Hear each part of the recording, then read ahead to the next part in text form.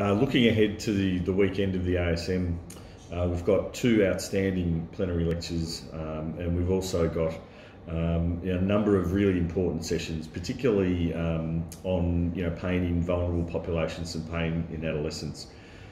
Pain specialists should be distinguished by our ability to be able to manage pain in the most difficult and challenging types of patients.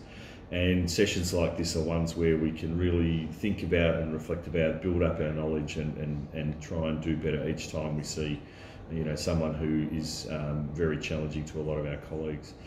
So it's an outstanding program. We've got more to come on Sunday with procedures, with pharmacology, the Best Free Paper award. And personally, one of my highlights for the weekend will be seeing Professor Bart Morlion's anti-nociceptive gastronomy talk. I've seen some of it at an overseas conference. I can't wait to see the whole thing in full, and I think that will be a wonderful way to finish up the pain program for this year.